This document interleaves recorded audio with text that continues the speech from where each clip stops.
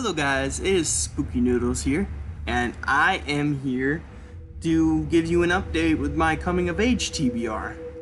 Now I'm switching off between Richard Lehman TBRs and, not TBRs, my Richard Lehman TBR and my Coming of Age TBR. And what that means is, well, if anyone doesn't know what TBR means, that means to be read. I got two lists going, and I'm muscling through each list, and what I'm doing is a coming of age TBR alongside a Richard Lehman TBR. Richard Lehman TBR is pretty, it explains itself. It's I read a lot of Richard Lehman books, but which I will actually give an honorable mention right now. Is this, well, not really honorable since I'm not really enjoying it, but I'm currently reading this book, Richard Lehman's Bite. As you can see, I'm halfway through it, maybe a little bit more than halfway, and it's a drag. It's a really big drag. It's kind of disappointing, to be honest, but it's a good premise. But I don't think you need to talk about a freaking cracker and some cheese for 2 pages. Ugh. I'm just kidding though. But this is gonna be I'm gonna display with you the coming of age stories I've either started or not started, but am contemplating and reading. So this is in no order. I don't know. So this is a book I have heard great things about. I want to give it a read as soon as possible. And that is Dean R. Koontz's The Voice of the Night. So this book, excuse me, a little tired here.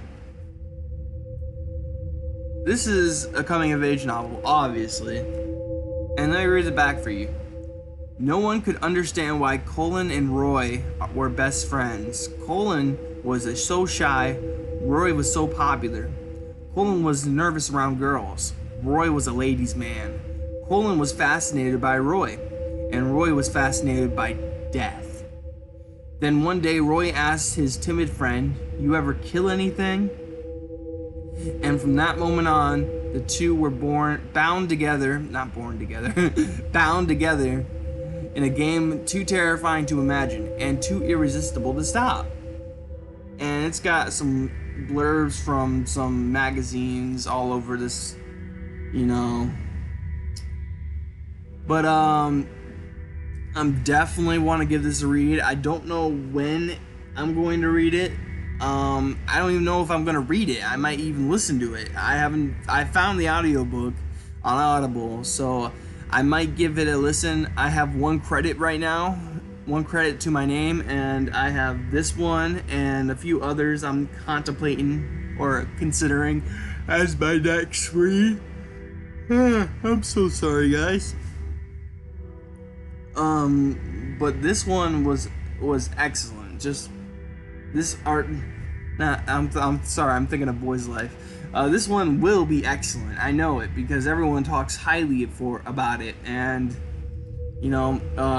Paperback Mania, I think it was, said good things about this book. My buddy Edward Lauren has said good things about this book. So everyone at Books of Horror loved this book. So I think this might be my next read or listen. And yeah, and I should probably tell you what I'm listening to currently. What I'm listening to currently is Summer of Night by Dan Simmons. I don't actually own the physical copy yet, but I'm in an auction for it, so I'm hoping I win it for cheap. But what I've read so far. I really should have started this video off with telling you what I've read so far. So I've read Boy's Life, or not in this order. Actually, I'll do it in order. I read The Traveling Vampire Show by Richard Lehman. So that was my first coming of age novel. Then I read Boy's Life by Robert R. McCammon. Now I'm on Summer of Night by Dan Simmons. And then next could possibly be Dean R. Koontz's The Voice of the Night. Then you have Douglas Clegg's Neverland. I hear nothing about this book, actually. This book is kind of beat up. It's seen better days for sure. But, it's a reading copy, and this was meant to be read, so, and actually, I think I destroyed it. You can see there's like a little bend here. I think I did that with putting it in my backpack, so I think that was my bad. And you can see it's like someone clipped the ear of the cover, or whatever you want to call it. But, yeah, let me tell you what this book's about. High on a bluff, looking out on the ocean, is an ancient shack, a secret place called Neverland. Here in Gull Island, a misbegotten spit of Georgia coast, young Beau Jackson joins his cousin Sumter in strange, sinister games, rituals that grow into a sickening explosion of pure evil. Soon a tide of blood fury will rise, swamping the island in a raging, all-engulfing sea of merciless terror. So that doesn't really tell much about the book, honestly. But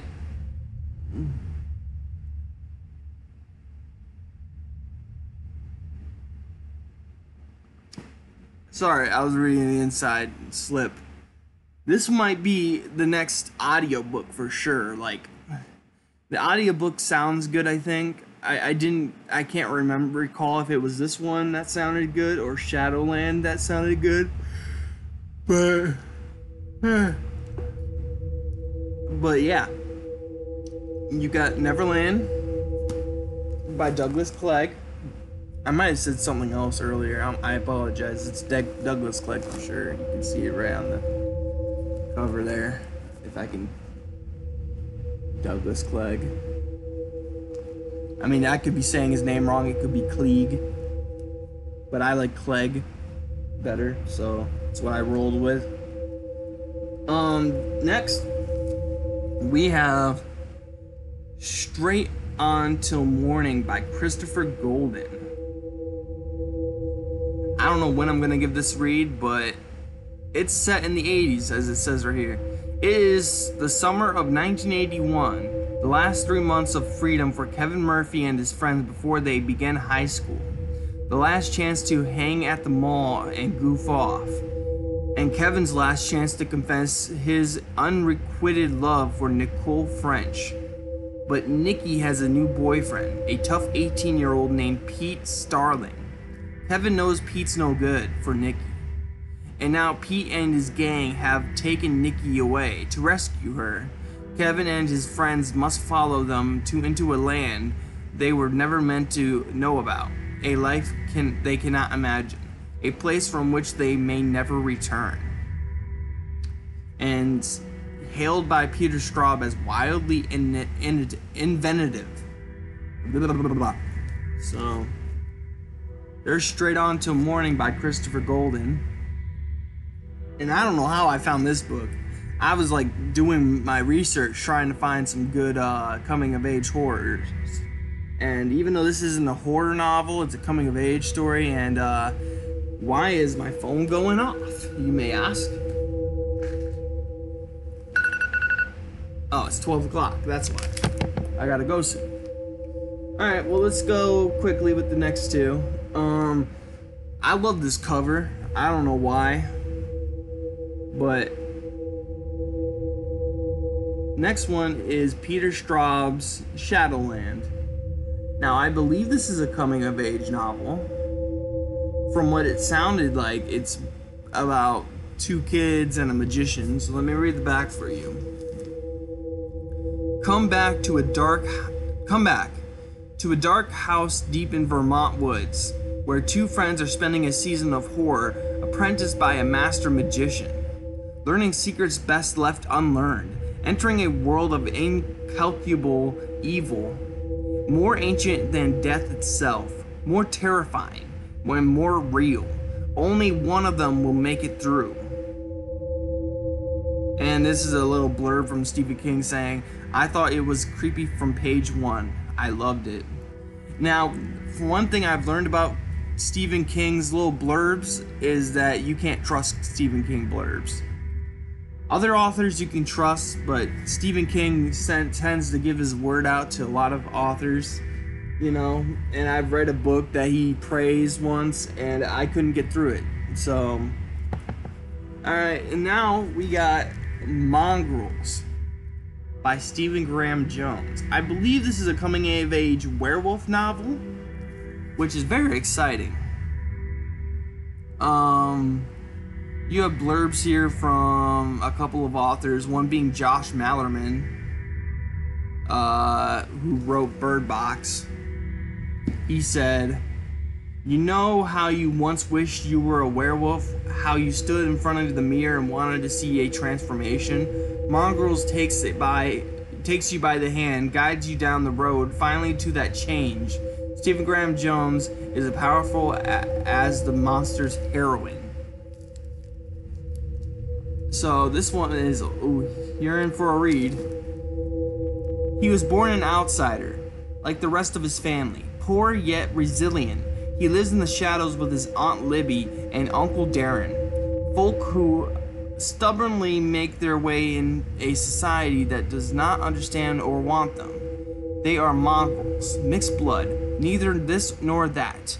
The boy at the center of the mongrels must decide if he belongs to the road with his aunt and uncle, or if he fits with people on the other side of the tracks. That's all I'm gonna read for you. There's more, but that book seems very interesting. So, now this is a book I actually started and decided to put down for a while. That's Abomination by Michael C. Norton. It's not much of a coming-of-age novel, but, I mean, I made it 114 pages in before I had to put it down. Oh, that old book smell, I love it. But I found it entertaining for a while there, and it seemed like a good coming-of-age novel. A weird scene with his brother and mother when he was masturbating, but let's just overlook that. But yeah, this is another one. I just wanted to mention it real quick because I started reading it and put it down, but it was part of my coming of age novels that I was reading. And then last but not least, I do not have the book. You know, as you see, it's not in my hands. It's coming in the mail. Actually, it's two books that are coming in the mail. And one is called Ghoul by Brian Keene. And the other one is called Fear by Ronald Kelly. So those two books, those might be the most read soon. You know, as soon as they get here, I should be hopefully done with Bite around, next week.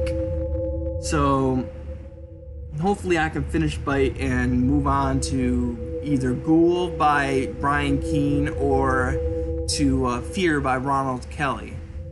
Or one of these fabulous books I have here, if I can put them up like cards. Actually might make a good title right there. But yeah, that's my coming of age TBR. Oh, whoops. I hope you enjoyed. That's an update, actually. And I hope you have a wonderful day. It's Spooky Noodles, and yeah. Alright, bye guys.